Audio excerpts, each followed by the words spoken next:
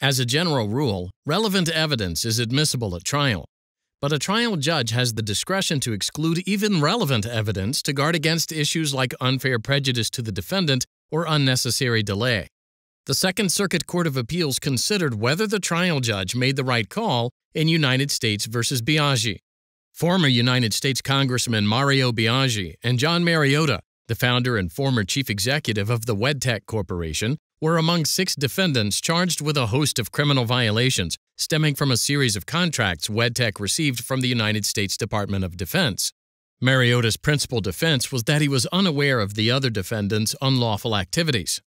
The trial court didn't allow Mariotta to introduce evidence that he rejected the government's offer of immunity for testifying against other defendants, which he argued was proof of his own lack of a guilty mind.